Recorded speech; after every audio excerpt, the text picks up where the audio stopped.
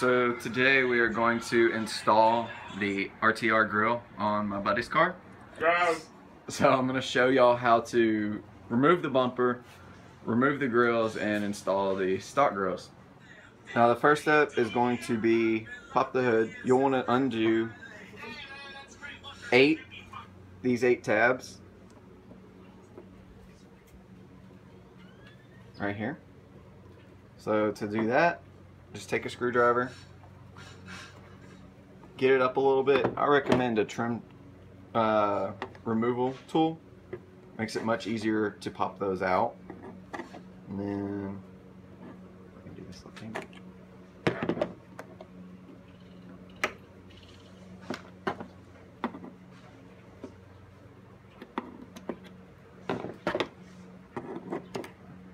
Go ahead and take all those out.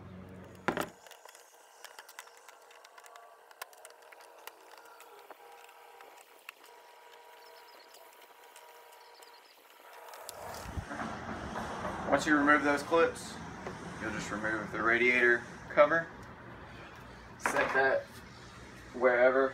Then you'll want to remove, there are 6 8mm bolts that you'll want to go ahead and remove. Next step, there are 2, one on each side, 7/32 bolts. I'm going to remove those. You don't want to forget about those. They're actually hidden under this little gasket right there. And then same thing over here. Now underneath the car you have a total of 13 7mm bolts. 2 right here, and then in these little holes along the edge. You'll want to go ahead and remove all of those.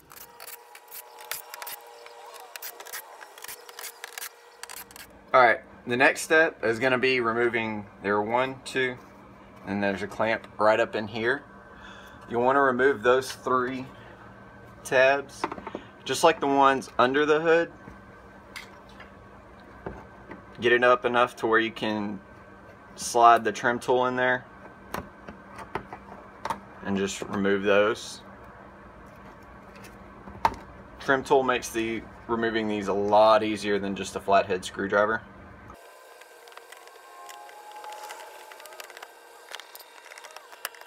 You'll want to pry back the fender well, the fender lining. You want to go back, I would say about halfway up the fender, because, can you see this screw in there? Right here, there is a screw. It's a 7mm screw that does need to be removed before you could pop this out. That's a lot of thing that people are doing wrong, is they're not removing that screw right there. So when they pull when they pull on the bumper right here, it's ripping the tabs off. So that's an important step. You want to make sure and remove this bolt.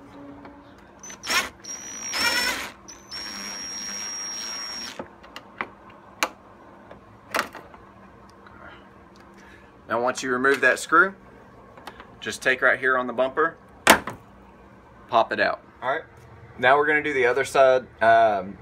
One thing that's going to make this very simple is if you turn the wheel all the way to the opposite side. So since we're working on the driver's side, turn the wheel all the way to the passenger side so you have more room to work in here.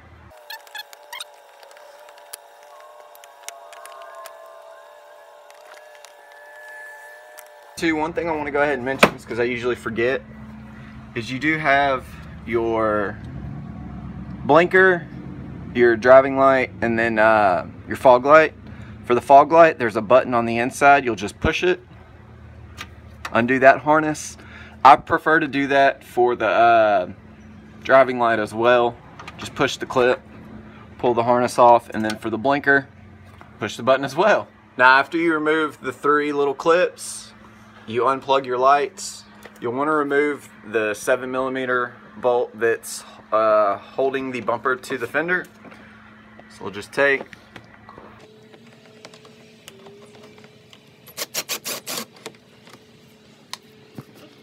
remove that bolt, and then just lightly pull on the bumper and the tabs should pop out. Alright, once you have everything undone, I like to pull at the bottom of the bumper first just to make sure everything's loose under there. Then you'll take and you'll pull up where you removed the 6 8mm bolts. There are little plastic pieces that you got to pull the bumper up over.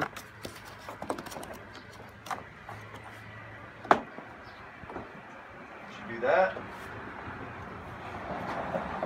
Make sure nothing is catching.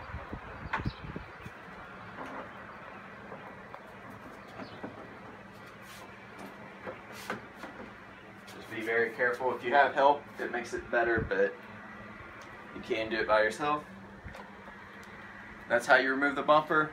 To reinstall the bumper, you just do the same step. You do those steps in reverse.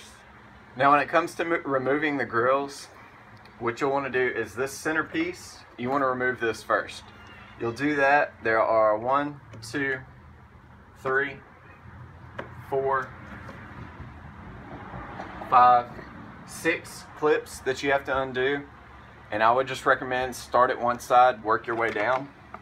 Easiest way I found to do this, push down, push the part in, then push down on the clip, lift the part over it.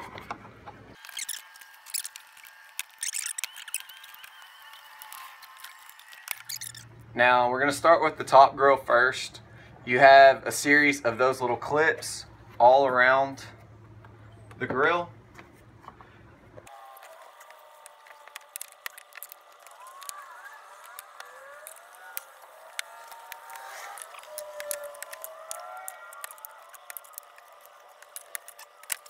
Alright, so for the bottom grill, we're going to do the same exact thing we did for the top grill. Just make sure and undo all the clamp, or these little clips.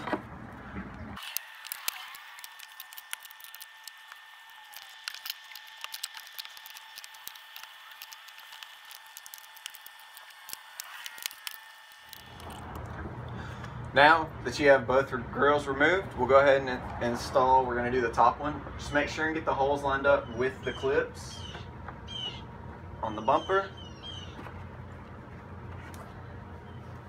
You'll need a little bit of leverage.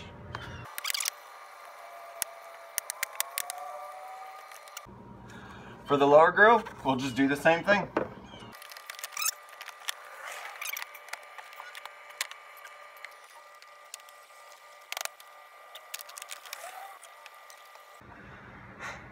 Now on the lower grill it was a little bit more challenging. It did take 2 people to get the clips to actually clamp in.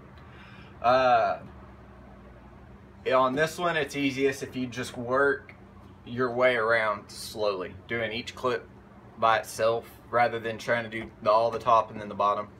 So we started over here at the top, worked our way down and around. Now the last step is the centerpiece that you removed.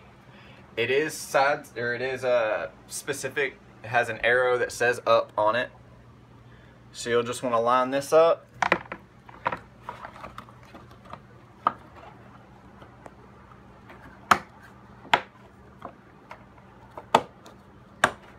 Pop in the clips.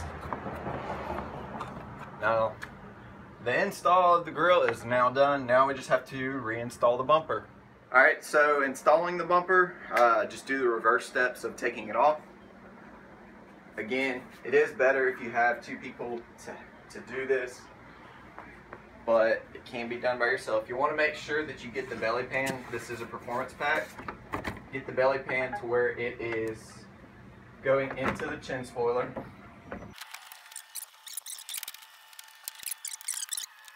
Once you get it fairly close, just go under and make sure that you get the belly pan completely seated into the chin spoiler before putting any bolts or anything in. Now once you get that seated, you can go ahead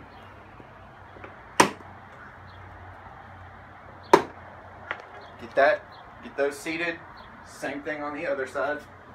Now the first step that I'm gonna do is I'm gonna go ahead and reconnect the lights, reinstall the 7mm bolt into the fenders, and then reinstall the little tabs or the fasteners.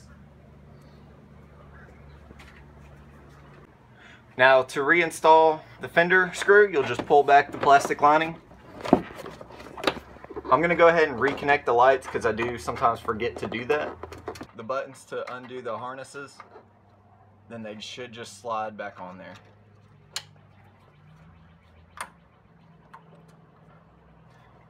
Make sure that they're good and secure. Then I'll take the screw, just find the hole. This should screw in pretty easy by hand for the most part.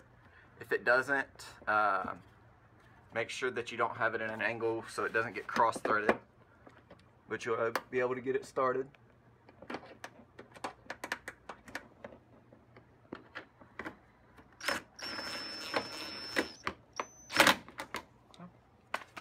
Make sure it's good and tight. Again, you don't want to pull too hard because you don't want to rip the tabs off. Then you'll just make sure and push the fender lining back into place. This piece does need to go behind the part of the chin spoiler. Now once you get your fenders done, or the fender screws in, all your lights hooked up and the fasteners back in, I went ahead and reinstalled the 6 8mm screws on the top of the bumper. Now what we'll do is we'll go underneath the car and reinstall the 13 7mm bolts that go under the car. Also, don't forget to reinstall the 7x32 bolts in the parts that are hidden by the gasket.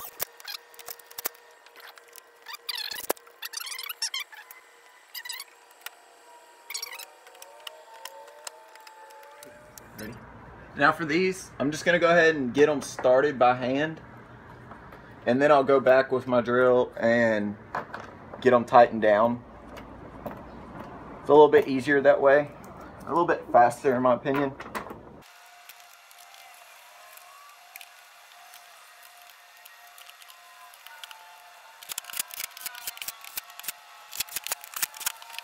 Alright, just double check everything, make sure you don't have any extra parts laying around. I recommend double checking the lights just to make sure they work, which if you install the harness, they should work. Once that's done, your grill install as well as removal and reinstall of the bumper is finished. If y'all have any questions, feel free to comment below. Don't forget to like and subscribe. Also follow me on Instagram, and I hope y'all enjoy. Here are some shots of the grill.